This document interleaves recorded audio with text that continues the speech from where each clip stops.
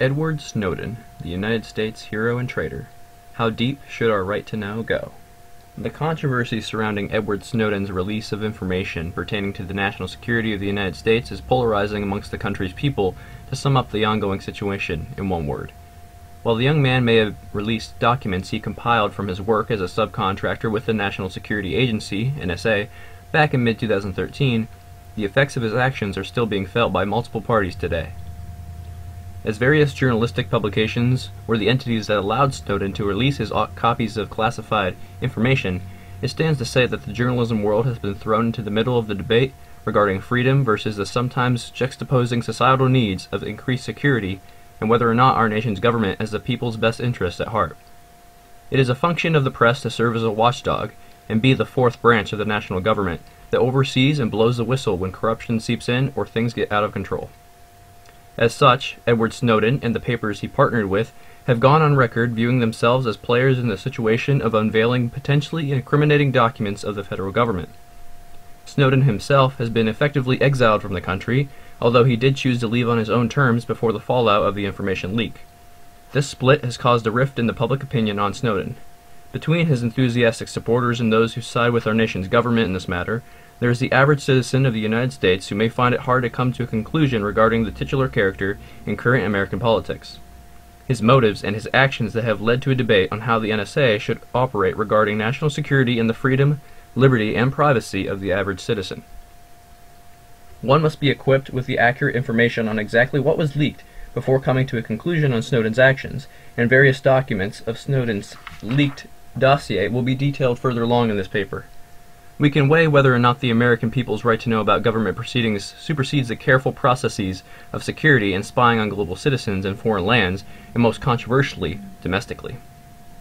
A large point of Snowden's descent from the country and exile into Hong Kong and eventually Russia was because of the information that he discovered as an employee of the NSA. He explained his enlightenment regarding the processes the country uses to spy on American citizens as disturbing, and he eventually felt a moral obligation to take and make what he found public. Through his work, he discovered that the NSA was using telephone conversations and internet usage of all people to compile data that they said would help in the war against terrorism and provide a secure nation for the American people. Snowden's difference of opinion in that regard and growing personal and moral responsibility led to the leaking of documents, something his father says is untrue about his son. "I know my son. I know he loves his country," said Lon Snowden. He described his son as a whistleblower instead of a leaker, according to a CNN report. Snowden effectively threw his entire American life away to fulfill his personal duty that he felt after learning what he did while employed at the NSA. He left his family and girlfriend behind and still resides in Russia to this day. Some are quick to assume that Snowden is a traitor by staying in Russia, but he lives there because his new home refuses to extradite him back to the United States for prosecution under the Espionage Act. Snowden even deleted all the copies of the NSA documents he had possession of after relinquishing them to news outlets. According to some interviews, this confirms that Snowden did not give the U.S. information over to the Russian government. He has also gone on record as saying he still believes in what he did in the present day, at least 2 years after the information was published in The Guardian, Washington Times, and other papers. Now that certain facts are cleared up, it is time to go into the details of the security information Snowden released, so we can come to a conclusion as to whether the public knowledge of it will now help the American people live better and freer lives, or if the release of that top-secret information will only jeopardize American security and the safety of the nation's people.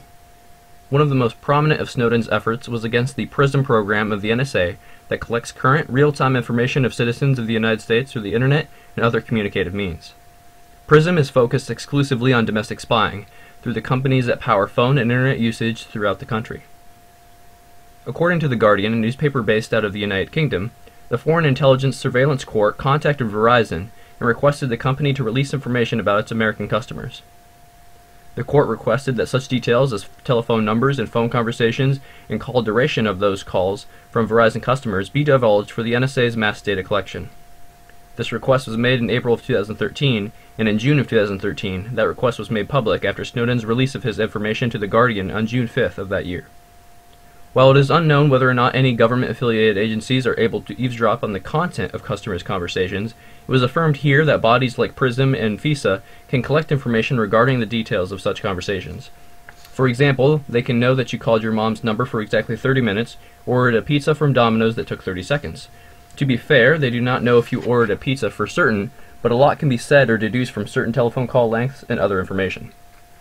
Provisions that protected acts like these from FISA, PRISM, and the NSA were safeguarded by the Patriot Act, which was instated and signed into law after the terrorist attacks of 9/11 on October 26, 2001 by President George W. Bush. Now, nearly a decade and a half later, many provisions that used to be outlined by the Patriot Act have expired and were not signed back into law by federal legislature, making some lean towards Snowden's actions being the right ones before some of the American people and the government realized it. On May 31, 2015, the United States Senate decided to move forward with the USA Freedom Act and officially signed it into law on June 1, 2015. This law ended the collection of phone metadata of security agencies and ended certain provisions of the Patriot Act with a contrasting solution. Arguably the most controversial of the provisions was Section 215 of the Patriot Act that allowed the NSA rights to collect the phone metadata of millions of Americans who were not suspected of any crime. Essentially, this is domestic spying, and although the NSA was allowed to continue any investigations it had already started, they were forced to stop all other data collection after the expiration of Patriot Act Section 215. Since a practice that the NSA was participating in that Snowden had deemed un-American is now no longer legal, some have changed their mind in the government and general populace regarding the now 32-year-old leaker. There are many petitions online asking for his pardon and return to the United States, and so far none of those citizen requests have been fulfilled. Does this mean what Snowden did was right, just ahead of its time? It is up to a personal choice where we all measure if we would prefer being spied on to increase our national security, something the FBI admits has not had much of a result as the NSA data collection was supposed to succeed in hopes of foiling both foreign and domestic terrorism plots. FBI agents can't point to any major terrorism cases they've cracked thanks to the key snooping powers in the Patriot Act, the Justice Department's Inspector General said in a report Thursday that could complicate efforts to keep key parts of the law operating. And indeed, less than 2 weeks after this article was published by the Washington Times, Congress decided to repeal the aforementioned provisions of the Patriot Act that gave the NSA and its partners the power to spy on American citizens. Approval of the NSA's early 21st century activities was low and fell even more. In fact, 2016 presidential candidates Bernie Sanders, Hillary Clinton, and even Republicans Ted Cruz and Rand Paul have based some of their platforms off of their criticism of the NSA bulk collection of metadata. It makes American citizens wonder if Edward Snowden was correct, maybe even righteous in what he did. He has explained his reasoning for what he did many times on the basis of morals and also logic. The problem with mass surveillance is when you collect everything, you understand nothing, said Snowden in a virtual speech to the students of Upper Canada College, according to a CBC report. Snowden has also gone on record saying that he would rather live with his voice heard than without a governing body providing him a state to live. He has also not described himself as a hero because he says everything he has done is also in his self-interest. He does not want to live where his communication with others can be eavesdropped on. Opponents of Snowden have often cited that there are no documented instances of the NSA abusing their power of bulk metadata collection, but as the American people, we do not have to assume the truth of those statements. Without our right to know and knowing about the NSA programs that were doing more than what the general public was led to believe, we cannot be properly informed on how to live our lives and form our opinions. This is one of the main functions of the press, and without a right to know, we cannot make the decisions that shape our lives every day. In that sense, and whether or not you believe in Snowden's motives or intentions, it is obvious that he has done us a service by letting the truth out. Some American politicians and citizens are not the only supporters of Snowden's movement for freedom and privacy. The documentary film Citizen 4 about Snowden's work and fallout won the Academy Award for Best Documentary Feature. Director Laura Poitras and journalist Glenn Greenwald helped Snowden tell his story as he was revealing the information in Hong Kong. He described himself as a secret government employee and warned Poitras that every interaction she had online or via telephone would be known about and that her privacy would be encroached upon by the security systems of the United States. The European Union has also collectively decided not to extradite Snowden to the U.S. and elected to drop any criminal charges its member states had as well. With people from all sides of the world ready to defend Snowden's actions and current civil liberties, it is an unpopular time for the National Security Agency and the practices that were so popular after the tragedy of the 9/11 terrorist attacks. To answer the question posed at the beginning of this paper, yes, I believe that our right to know as an American public is important, and it deserves to go as deep as it needs to in order to equip us with the information necessary to make decisions regarding our country. We may want the NSA to spy on us for the greater good of national security, or we may not. Either way, though, we should be informed in order to make that decision in the first place. The previously ultra-secret work of the NSA was not allowing us to make that decision. Edward Snowden took it upon himself to give the American people that chance to decide, ousting the NSA and becoming a wanted man of the United States in the process. And yet, many of us do not even know what Edward Snowden did beyond the headlines here and there over the course of these past 2.5 years. He has given multiple exclusive interviews to media outlets about why the American people should care about this situation. He sums it up with the help of John Oliver on Last Week Tonight with John Oliver quite well.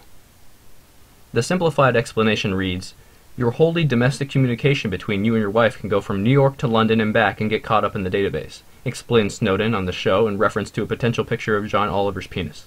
This was done after Oliver showed Snowden multiple testimonials where Americans did not know about the NSA security privacy situation, or who Edward Snowden even was.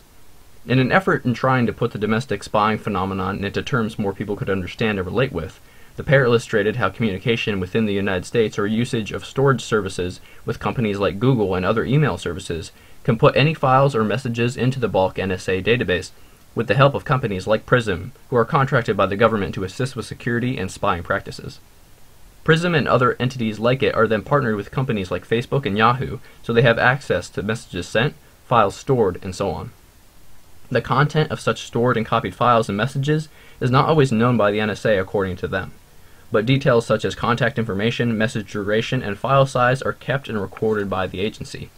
Snowden responded to Oliver's question regarding if he called a penis enlargement center at 3 a.m. and if the NSA would know about it. They would have a record of your phone number calling that phone number, which is the penis enlargement center.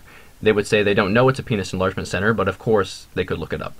Oliver then showed Snowden a series of the same people who said they had not heard of him saying that they would want a program that kept the record of dick pics abolished. For those of us in the know then, it seems to be our responsibility to have the conversation of whether we want more emphasis placed on freedom or security. It is obviously a tough balancing act, and that is also why the issue is somewhat split along partisan lines.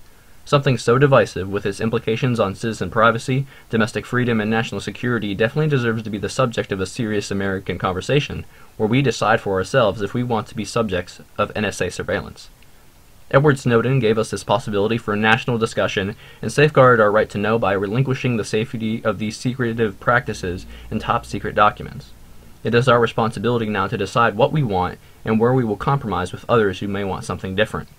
I think our nation's right to know with the help of responsible journalists should go as deep as we deem necessary. Some of us have already said this and stood for our freedom of knowledge. What do you say?